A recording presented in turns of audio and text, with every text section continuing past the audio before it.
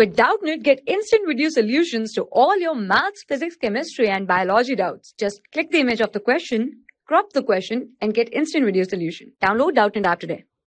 So hello students, in this problem, we have required to construct a parallelogram ABCD when its sides AB is given as 4.4 cm, AD as 6.2 cm, and AC as 4.8 cm. So we will draw here the parallelogram.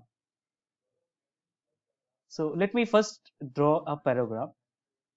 Okay. So suppose this is my required parallelogram. Okay. And in the next step, so suppose this is A, this is B, this is C, and this is D. So how can we construct a parallelogram? First, we will draw a parallelogram. We will draw a side AB. Okay, we will draw a side AB whose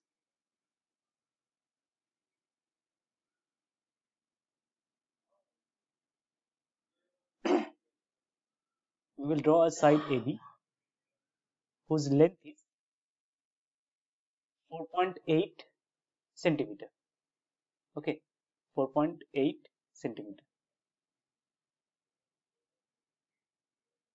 Using ruler, you can draw a side AB.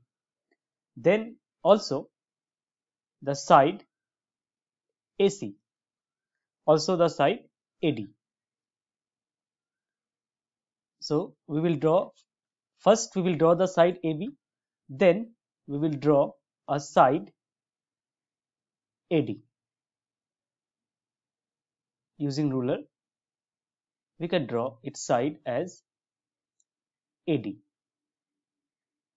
So its length is 6.2 centimeter. Then we have to draw a line or diagonal AC. We have to draw a diagonal AC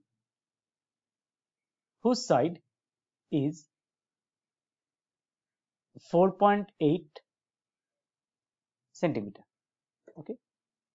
Then we will draw the line BC and the line DC. Hence, the construction of parallelogram is completed. For class 6 to 12, IIT JEE and NEET level. Trusted by more than 5 crore students. Download Doubtnut app today.